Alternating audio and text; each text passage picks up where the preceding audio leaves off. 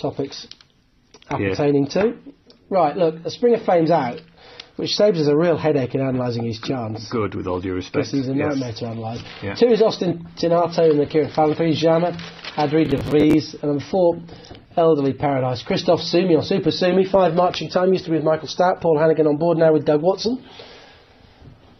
6 High 12, Richard Mullen. 7 Muck and Brass and Tad O'Shea. And number 8 is Novelty Seeker and Mikel Barcelona. Elderly Paradise behind Capital Attraction, who's horse who Tad O'Shea got everything right on out in front. Yeah, interesting to see what people think about Elderly Paradise today. On the one hand, he's banging form and showed that he's Macau form, where he's the highest rated horse. Definitely held up well against it. But again, he chased the leader and the winner round in perfect fractions. He couldn't have had a better trip.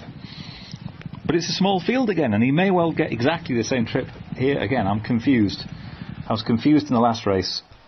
I'm even more confused here. I really want to like this horse. Yes.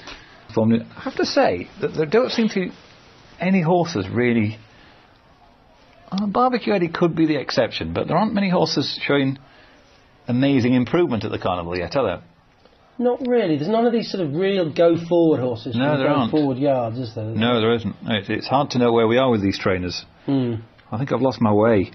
The likes of Doug Watson and S.Seemar, who've always been sort of, to my mind, overtaken by the sort of Ali Al-Rais of this world, and now having plenty of winners again. Yeah. What a great sight. In fact, to see one of the 2 of Novelty Seeker and Elderly Paradise leading, and the rest of them sort of... So we were expecting a steadily run race here. Up to 1.25 miles for Elderly Paradise. Shouldn't be a problem, I don't think.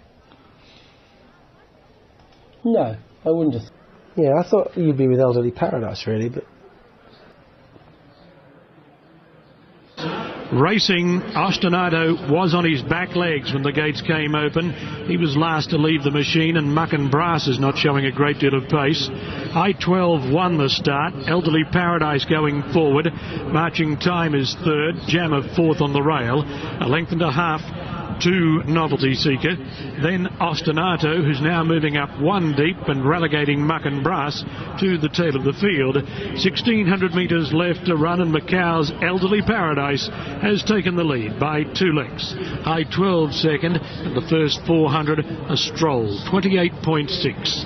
Elderly Paradise to the back by 3/4 of a length. Ostinato has come from last to whip around the outside and move to the hindquarters of the leader. High 12's a length away 3rd, tucked in on the rail. Marching time a 1/2 length away 4th. 1 to JAMR on the fence, 1/2 to Novelty Seeker, and 1.5 lengths to Muck and Brass as they continue down the back. 800 metres in 55.3. Little change in the order. Christophe and Elderly Paradise showing the way. Going past the 1,000 metres pole, they're a neck in front. Ostinato strides closer, and Adrie's gone looking for the lead now on Ostinato, who pulls 3/4 of a length clear at the 800 metres peg. Elderly Paradise on the fence, 1 length away marching time. 3/4 to High 12, 3/4 to Novelty Seeker. The same to JAMR, and Muck and Brass whip them in. 1,200 metres in 1:19.69. They'll have to sprint for home. Elderly Paradise has the inside, was short of 500 to run, coming onto the turn. Ostinato being rowed along. Marching time 3 deep, Novelty Seeker 4 wide, then High 12, and 2 lengths away is JAMR with Muck and Brass to the outside. Elderly Paradise found. He found 2 lengths over High 12 into the clear. Novelty Seeker's on the outside, but the island can start cheering. Elderly Paradise is clear with 50 metres left to go, and Elderly Paradise is too good. Elderly Paradise first, JAMR second, High 12 third, then Novelty Seeker, Muck and Brass, Ostinato and Marching Time. Well, he's ridden them to sleep, Soumillon, quite simply on Elderly Paradise. He's dictated really steady fractions, held his position on the inside, and then kicked, turning in, and those that were held up in behind him couldn't get anywhere near him. And I'm afraid Barcelona had a shocker on Novelty Seeker. He's a world-class jockey, Soumillon, and Barcelona just isn't at the moment. Probably will be one day, but isn't at the moment, and he couldn't have this horse was basically just given the race, Elderly Paradise. There were only 2 conceivable front runners in what had to be a slowly run race, and the jockey of one of them took, no doubt under instructions, but took him back to second last, and that left it to be a walk in the park for Elderly Paradise. He's having to run a furlong 4 lengths quicker to keep up.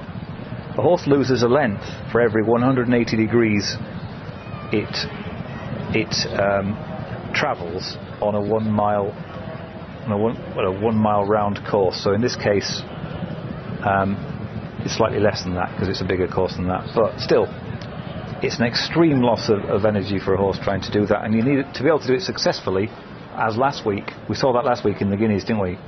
A horse needs a class edge. He needs to be able to. They need to be able to do that. They need an edge. Yeah. If they're equally matched, then such a trip is absolutely detrimental to their chance. And this horse, the Macau horse, Elderly Paradise, absolutely slashed up on the day. He does. Yeah. There he's coming back in on Elderly Paradise. You wanted to be with him, James. You couldn't quite bring yourself to be. I didn't have a strong view in that race. No, you didn't. No, it was, I do think Novelty Seeker would have been closer with a better ride. But you've got. I think you've got to evaluate race. In a race like that, yes, you can say certain horses are more likely to win than others. But can you make a clear judgment better than the market in a race like that? Well, if you back the winner, you probably think you can. It was one for having a bet in running, wasn't it? When you knew that he'd got.